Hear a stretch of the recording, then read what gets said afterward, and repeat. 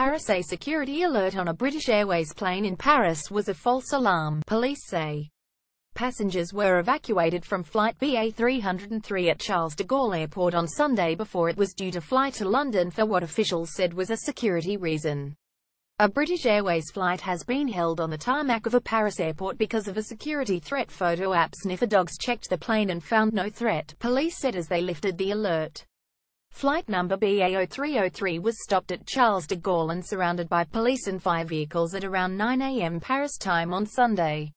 On British Airways flight BA0303, currently being held on tarmac at Paris due to security threat, surrounded by police and fire vehicles, James Anderson at JSA September 17, 2017. British traveller James Anderson, 20, tweeted a snap of the plane and security services.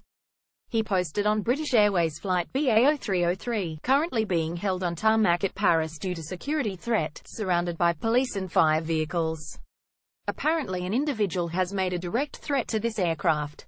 We will all be led off the aircraft and baggage searched in due course. He then posted, everybody's been individually searched by armed officers and given all clear.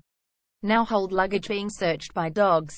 British Airways said the safety and security of our customers and crew is always our top priority.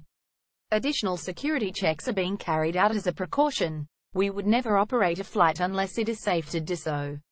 PA